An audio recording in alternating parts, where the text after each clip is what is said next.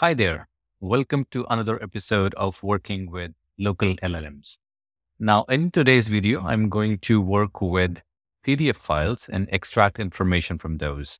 So I have two PDF files that I downloaded from internet. I will post the link in the YouTube description.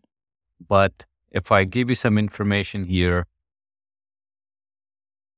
but we will preview the PDF here. So this is the invoice that we are going to extract some information from.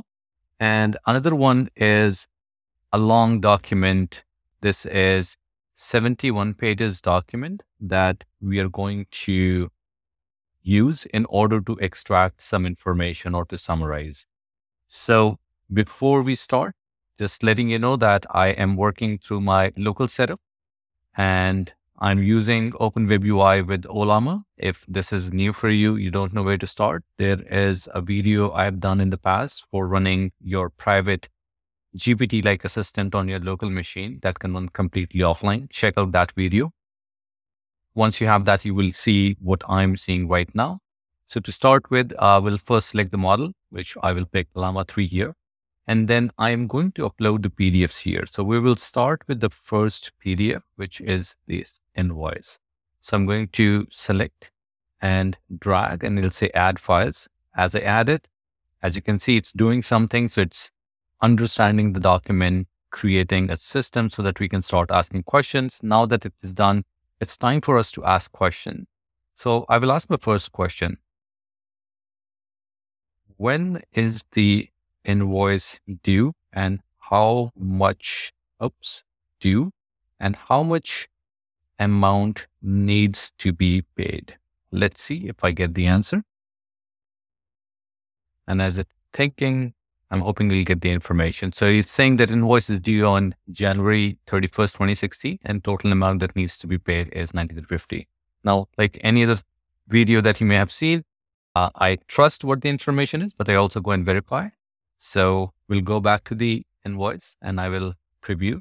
So the total due is 93.50. So let me just take this away. 93.50 is the total due. And the due date is Jan 31st, 2016. So if I move the things around, Jan 31st, 2016. So it's correct information that was extracted by LLM. So we'll not stop here. We'll ask further questions. I will ask, are there any bank details so that I can pay the amount? Let's see what information we get here now. Okay, so it's saying it's the ANZ bank account. The account number is mentioned here and the BSB bank state branch. So let's verify that. Let's go here and let's verify. So let me just make this a little bit.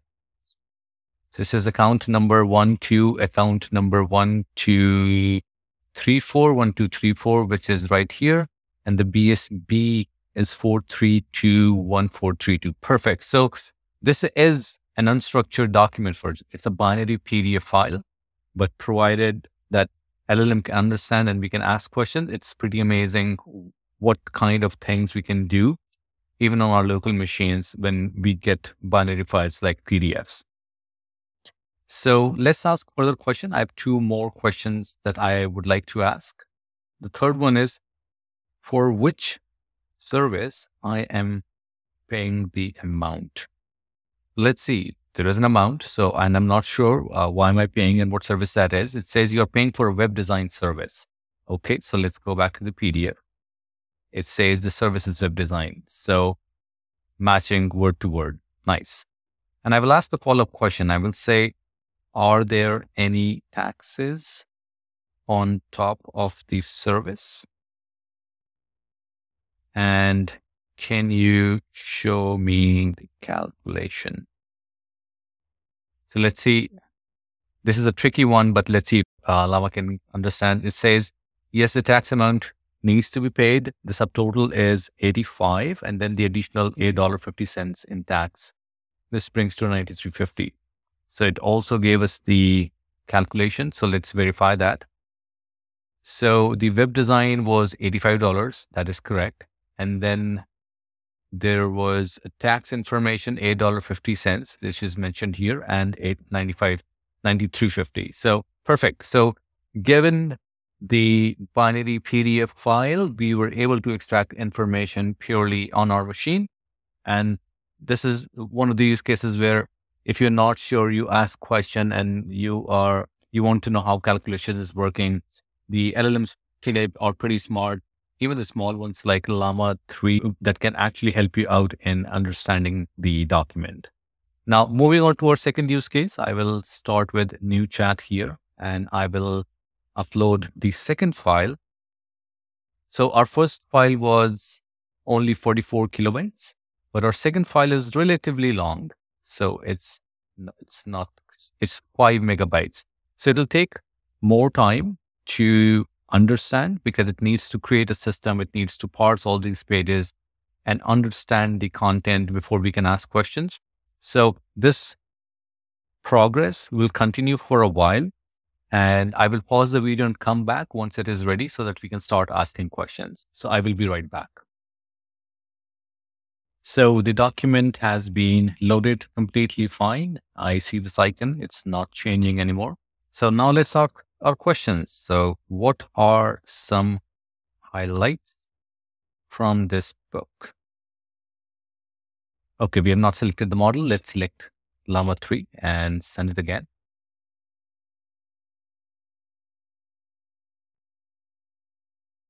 Interesting. So it's outlined 1, 2, 3, 4 parts.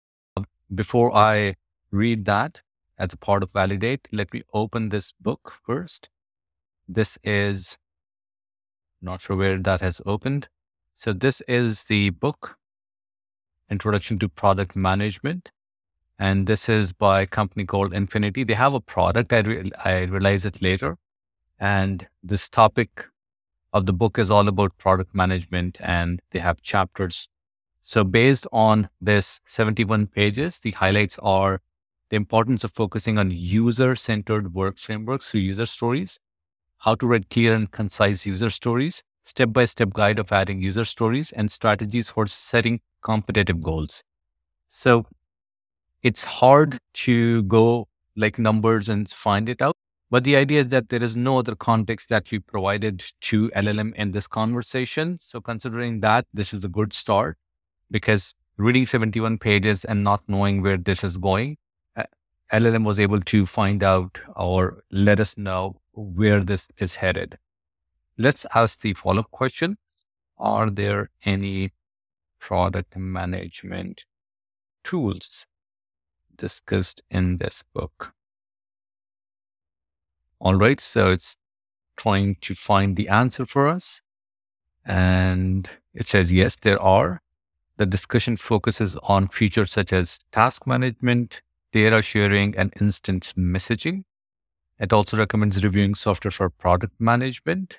So there is mention of product management tools. It's just that there may not be any tool name specifically that it was able to find out, or maybe the PDF doesn't even contain that. So I have one final question, and I will ask that. Did this book touch upon product roadmap? If yes, what is the summary for that chapter? Now, I do know that by taking a glance at the PDF that there was a chapter about product roadmap. So I'm specifically asking by hinting if there were talks about product roadmap, and I want to find out what Llama has to say about it. So it says, yes, the book discusses product roadmaps in detail, and it summarizes this information. Overall, the product roadmaps provide valuable insights and strategies for creating effective roadmaps. So as you can see, you may always not have time to scan through the entire books. But if you have a certain goal or set of questions, and this is one of the reasons why I'm focusing on asking good questions and providing context. So the context in this case was the book, and asking questions were the questions that I came up with by knowing what topic it is. You would be able to learn faster by scanning through the documents. And if the document contains specific information like numbers and charts and tags, you would be able to find that answer too, because we've seen this in the other use case where we were able to extract the numeric information. All right, so I hope this was useful. Extracting information from PDF files is a great use case that can help you understand the world a bit better. Now, considering how long or how big your files are, this may take a little bit of time, but it is one-time effort that you can upload. And then after that, you can start asking questions and it'll be faster. Cool. So I hope that this was useful. If there are any new things that you would like us to consider, leave a comment below and let us know. And we'll be happy to create videos on those. All right. Until next time, learn, practice, and take care of yourself. We'll see you again.